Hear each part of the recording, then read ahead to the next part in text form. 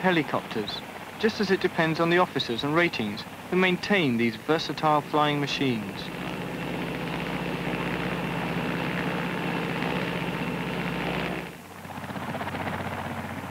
HMS Daedalus is school, and this is where young naval trainees get to know the ins and outs of a helicopter.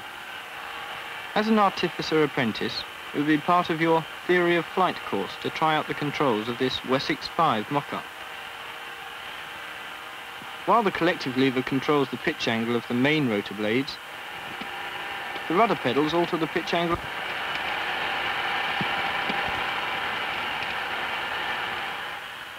It's a marvellous mock-up and a really sure way of getting to know how the real thing works.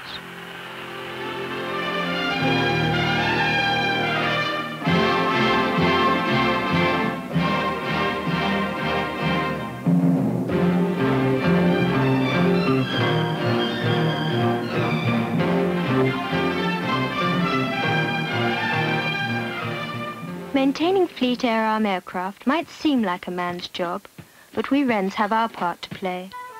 At Daedalus, naval air mechanics, and that includes Wren air mechanics, are also put through intensive training courses. Wren air mechanics have more or less the same responsibilities as the naval air mechanics. Like the boys, we're on a 12-week training course. Helicopter general maintenance and daily inspections are all part of the job. Of course, all the really heavy jobs are left to the lads in the hangar workshop. Anyone who wants a job doing aircraft maintenance should come to Daedalus. There are scores of helicopters just sitting here, waiting to be checked out. Here, teams of artificer apprentices and trainee mechanics undertake difficult fault-finding exercises. And this doesn't mean simply opening up and having a look. You have to know exactly how to go about finding those hidden electrical and mechanical faults.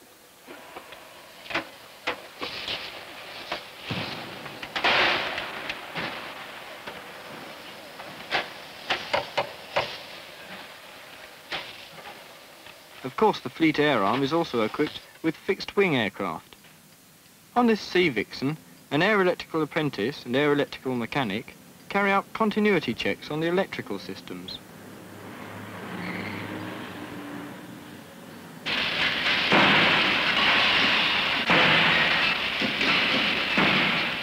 Believe it or not, this apprentice is being constructed.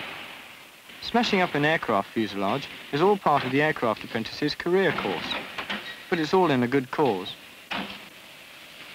Once the damage has been done, the apprentices have the difficult job of putting it right. From precise measurements, accurate drawings are prepared. Now, working together, the apprentices show what they can do.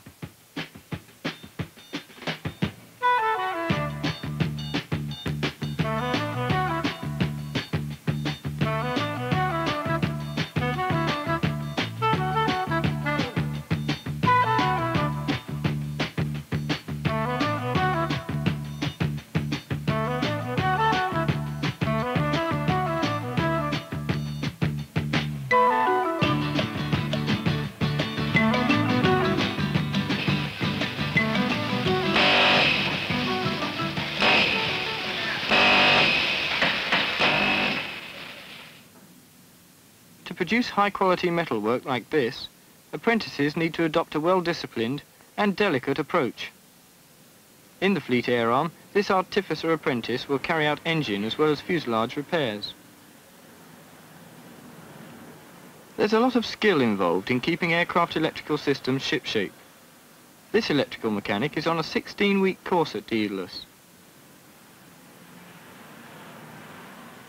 But Fleet Air Arm aircraft are not simply precision metalwork and electrical finery. They are a fighting force and must be equipped for the job.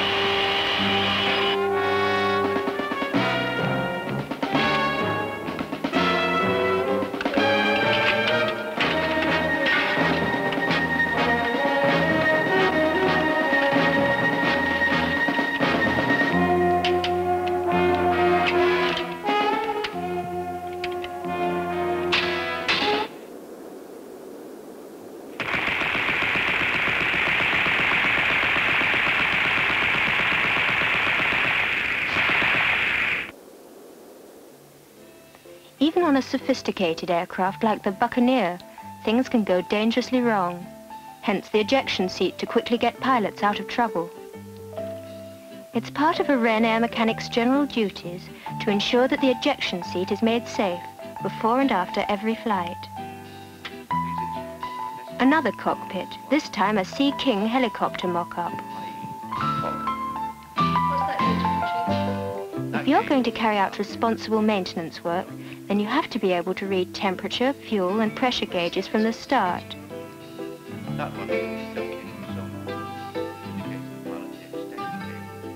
But these meters make easy reading, compared with the oscilloscope readings the apprentices have to make sense of.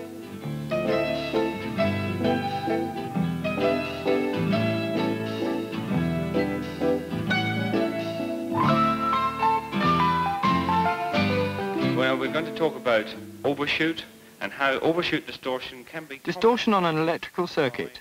And this class of apprentices are being shown exactly how to deal with the problem. A small but important part of their 4-year apprenticeship course. Network C4 part. Theory in the classroom, practice in the workshop.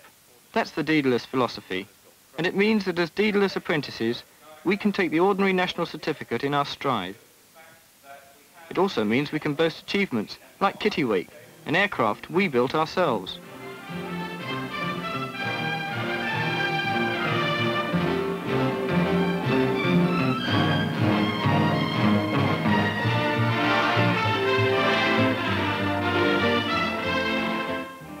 Kittiwake is just one project resulting from the creative and industrious atmosphere that exists among the young air trainees of HMS Daedalus. Kittiwake may be small, but from small things, big things grow.